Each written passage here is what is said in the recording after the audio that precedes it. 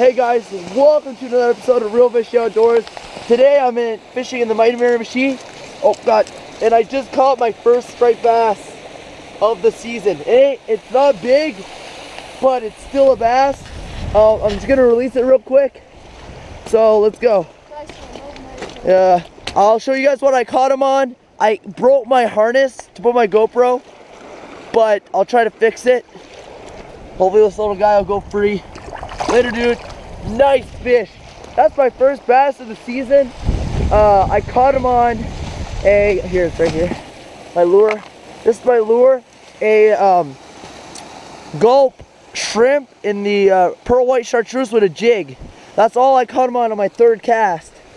So now we're just looking for the piece for my harness. Man, that sucks. Yeah, lobster. Yeah. Wow, that sucks. I lost that. It's silver though. Alright, if ever I get another fish, I'll come back to you guys. It sucks I can't put it on here, but I'll come back to you guys if ever I get another fish. My buddy's coming down, so I got my waders on, and if ever I catch another fish, I'll come back to you guys in a minute.